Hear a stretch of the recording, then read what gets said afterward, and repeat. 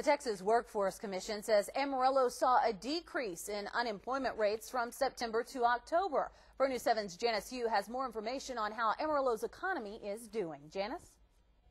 Lisa, numbers are showing that the economy here in Amarillo may be better off than in other parts of the country. Amarillo's unemployment rate is lower than the Texas and national average.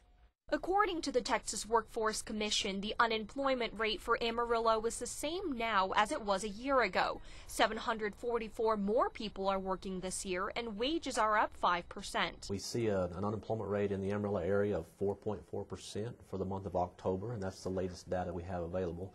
Those compare to the lowest in the state at 3.1% in Midland, Odessa area, 3.6%. Then on a statewide basis, the state's about 6% unemployment rate. Amarillo's unemployment rate is almost 3% lower than the national rate of 7.3%. Certainly the diversity of our workforce and our industry base is part of that reason.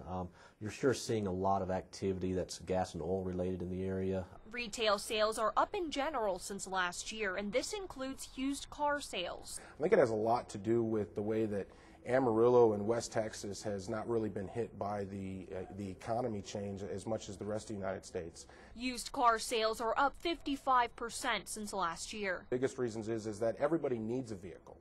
You know, even if cars weren't being produced anymore, we'd probably be selling bicycles. You know, somebody's got to have transportation. Other areas with large growth were transportation and utilities and leisure and hospitality. According to the Workforce Commission, there are usually more jobs this time of year. More businesses are hiring right now to fill the seasonal openings. Lisa, back to you. Janice, thank you. The Obama